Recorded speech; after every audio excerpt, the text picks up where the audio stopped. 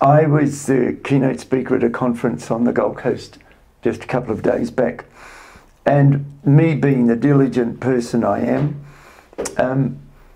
and me wanting to understand the customer and the audience, I turn up 3 hours early and I watch the people who present before me, and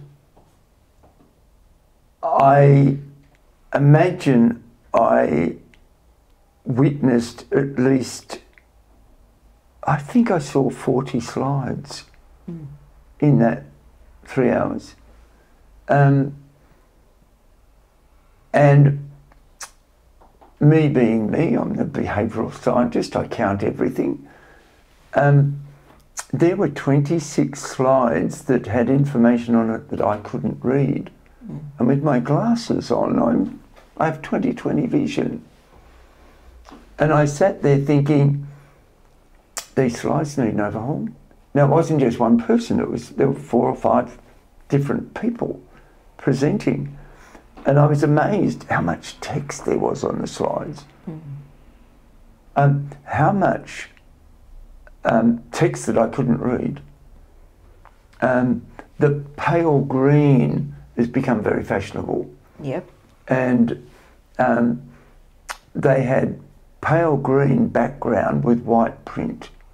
And I thought, now when you said about contrast right at the beginning, I thought big enough words, small keywords or key phrases, contrast, and yours and Mark's words just keep echoing.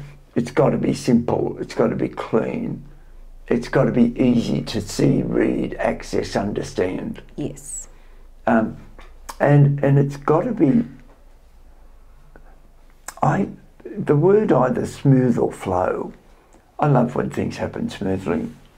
Yes. And I can't tell you how hard I worked during those presentations. Yeah. And I think, wow, the chances, the opportunities are absolutely everywhere. Can I point out how many people other than you would have had the same problem? So how many people didn't get the communication that they were there for?